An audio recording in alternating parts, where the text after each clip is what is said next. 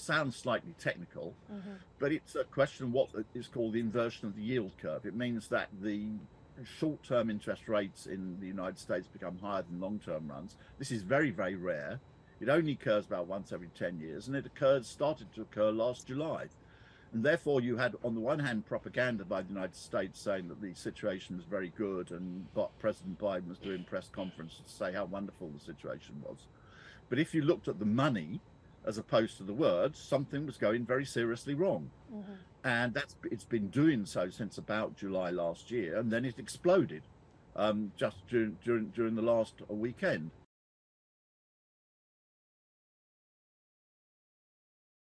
And this is showing you that the situation in the US economy is not stable, and it's going to have negative consequences, particularly in the struggle against inflation. The Fed is going to be more worried that its increase in its interest rates is going to lead to a very disastrous crisis in the financial system. It's going to be more cautious, and that means it's going to be more difficult to control inflation. And we know over the medium term, inflation is one of the most destabilizing things you can possibly have in the economy.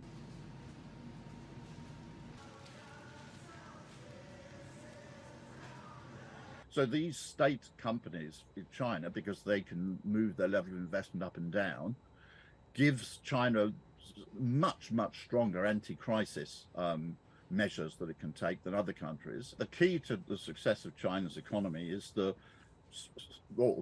recent one is the structure which was created in 1978 and which has continued to the present day and which is being maintained, which is the combination of, on the one hand, very large companies which are owned by the state and which provide a solid backbone for the economy, and incidentally give it tremendous anti-crisis potential.